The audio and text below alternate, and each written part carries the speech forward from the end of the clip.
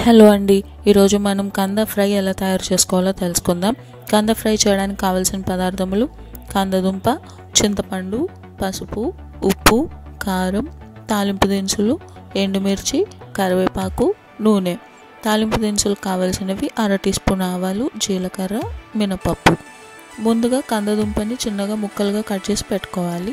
అలా చేసిన తర్వాత చింతపండుని నీటిలో నానబెట్టి గుజ్జు తీసుకొని పక్కన పెట్టుకోవాలి. ఇప్పుడు ప్రెషర్ కుక్కర్లో ముందుగా కట్ చేసి పెట్టుకున్న కందదుంప ముక్కల్ని అన్నీ వేసుకొని అందులో ముందుగా చింతపండుని నానబెట్టి గుజ్జు తీసి పెట్టుకున్న నీళ్ళను వేసుకొని పెట్టుకోవాలి. ఇందులో కొద్దిగా పసుపు వేసి వీటిని 4 నుంచి 5 విజిల్లు వచ్చే వరకు ఉడకపెట్టుకోవాలి. ఉడకపెట్టుకున్న తర్వాత మూత తీసిన తర్వాత అందులో 1 టేబుల్ స్పూన్ ఉప్పు వేసి బాగా కలుపుకొని పక్కన పెట్టుకోవాలి. ఇప్పుడు స్టవ్ ఆన్ చేసి పాన్ పెట్టి అందులో 4 టేబుల్ స్పూన్ల ఆయిల్ వేసి తాలింపు దినుసులన్నీ వేసుకుని 1/2 నిమిషం పాటు వేపుకోవాలి. ఇవి ఇట్లా వేగితే మినపప్పు అనేది కొంచెం క్రిస్పీగా ఎక్కువసేపు ఉంటుంది.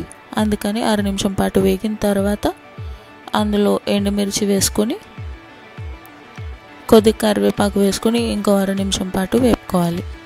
ఇలా వేపిన తర్వాత ఇప్పుడు ప్రెషర్ కుక్కర్ చేసిన కంద ముక్కల్ని అందులో వేసుకోవాలి. ఇందులో మనం ఉప్పు ఆల్రెడీ వేసాం కదండి, ఇంకా ఉప్పు వేయక్కర్లేదు. పైన ఉప్పు వేస్తే అందులో కలవదని చెప్పి అందులో ముందుగానే ఉప్పు వేసుకుంటామండి.